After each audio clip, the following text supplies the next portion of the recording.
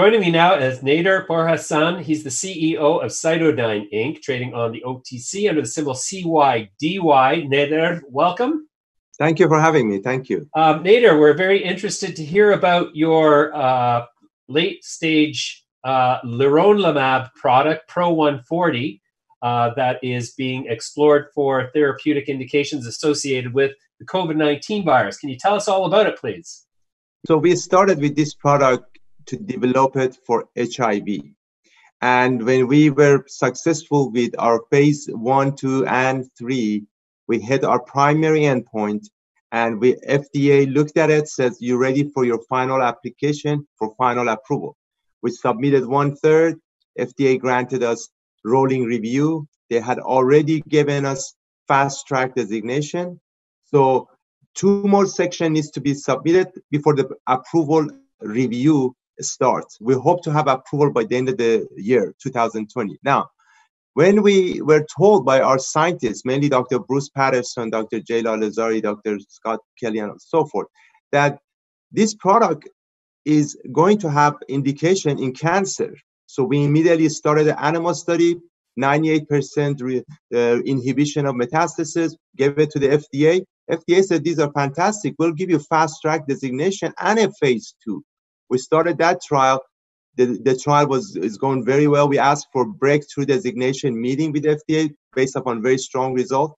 We did animal study in NASH. We did animal study in MS, and all of them are coming out very nicely because this product brings back the immune system and it reduces inflammation, we believe. That's what we believe. And then our scientist says, oh my God, COVID virus, the people are dying because of ARDS, acute respiratory distress syndrome in lungs. That's inflammation. That's all cytokine storm, that all of that storm, every component have CCR5. Now, if you bind to the CCR5 and you bind to the T regulatory CCR5, you bind to the macrophages CCR5, then the cytokine storm goes down. You stop people from dying, perhaps. We said, well, we need to get that to the FDA. FDA says, well, we're going to have to go through the normal process of pre-IND because we had no animal data. But then the doctor from Montefiore Medical Center, University Hospital of Albert Einstein College of Medicine in New York said, I read the published paper. I want this product right now. My patients are dying. He called the FDA, asked for emergency IND. FDA was skeptical, wanted to make sure that the safety is there, correctly so. And when he injected 4 patients, 2 patients extubated, one of them self-extubated within 2 to 3 days and got out of the ventilation. He immediately asked for more emergency IND, 6 more patients. The results, again, very nicely coming out. Now, these 10 patients are the severest of severe because they tried everything and everything was not doing as good as the doctor wanted them to do so.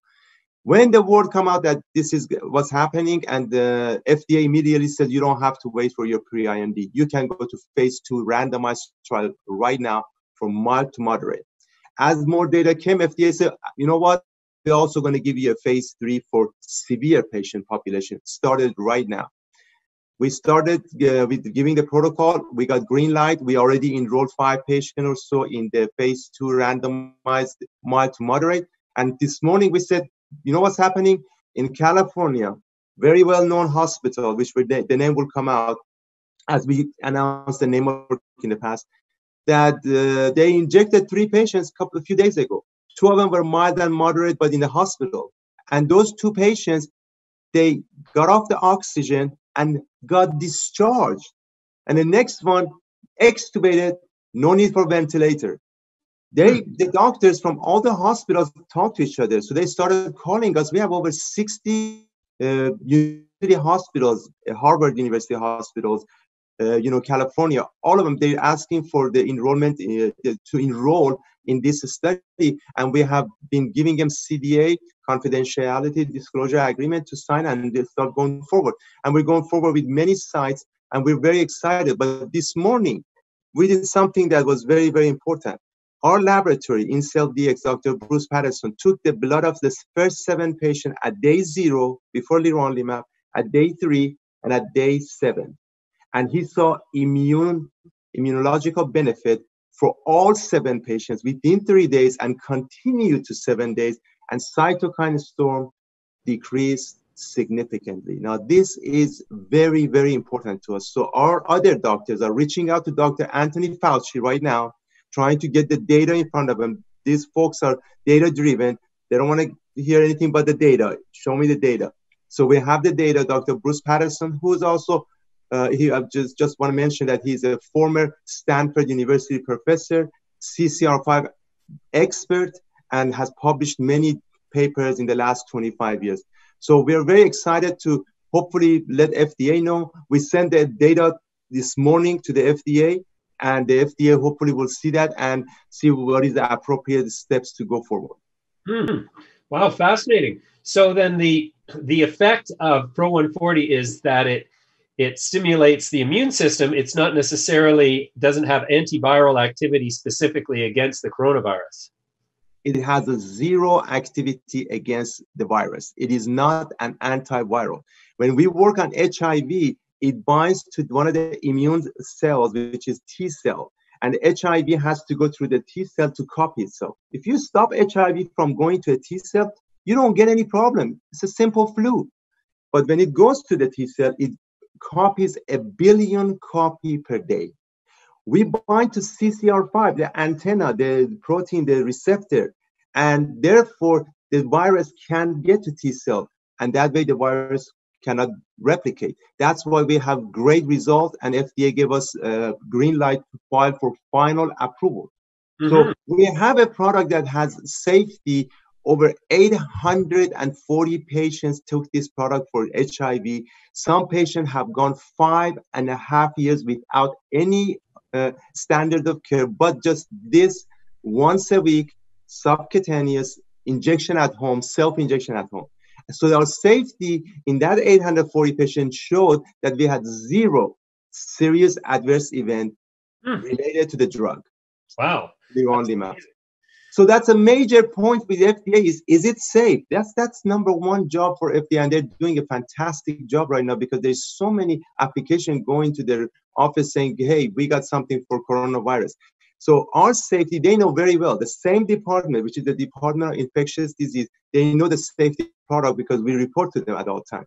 This morning, we reported to them some efficacy data for coronavirus. That's fascinating. So in a best case scenario, let's say that the FDA does grant you a fast track status and approves your drug for general use. How fast would it take?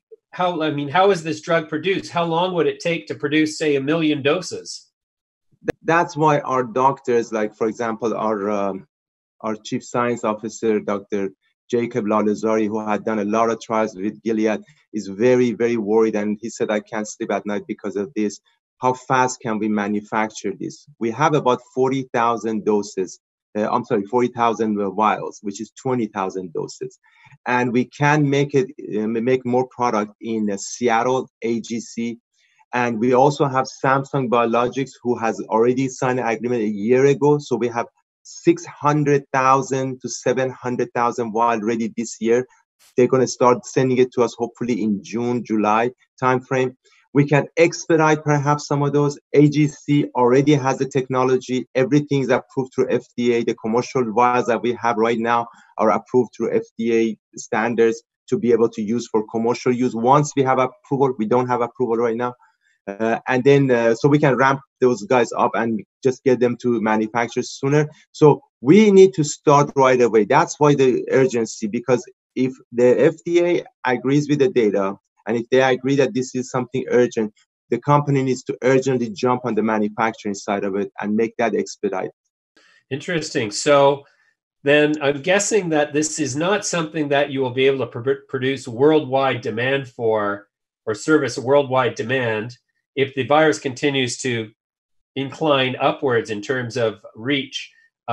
There's obviously a limit to what you can do this year, but in the future, let me ask you then, let's assume you can get all the manufacturing in place. It sounds like this treatment has more applications than just coronavirus, HIV, for example, and also cancer. So this sounds like it could be huge. So let me disagree with you respectfully in the regards to this thing you said. You said that perhaps in next year we could be.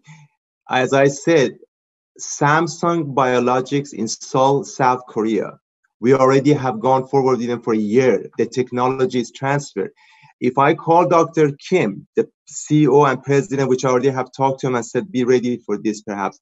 They are the biggest, largest manufacturing of biologics in the world. Lonza is also in that level. 180,000 liter they have available for producing this. If I call him, said, I need 5 million bottles of this now, he will be able to produce it this year.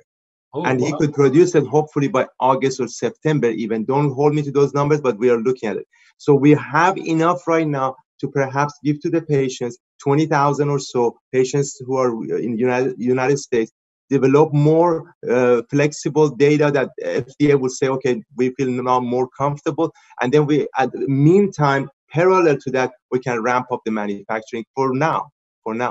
That's fascinating. Okay, well, that's great. We're going to have to leave it there, Nader. And sounds like you're making great progress. We will come back to you in the near future and have a follow-up interview with you. Best of luck to you. Thank you for having me.